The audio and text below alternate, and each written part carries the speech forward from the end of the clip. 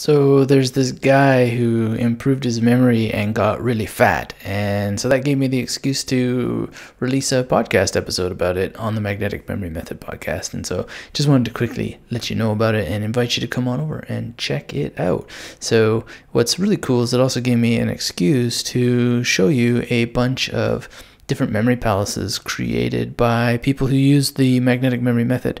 And so they're really cool, and they're like little videos inside of this that you can check out.